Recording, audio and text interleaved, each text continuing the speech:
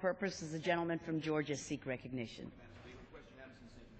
Without objection, the gentleman is recognized. Thank you, Madam Speaker. Madam Speaker, it's with great sadness that I rise to honor the life of Jack Connell, who passed away last month at the age of 93. For 34 years, Jack represented Augusta, Georgia, as a member of the Georgia House of Representatives. For 26 of those years, Jack had the distinction of serving as the Speaker Pro Tempore of the Georgia House.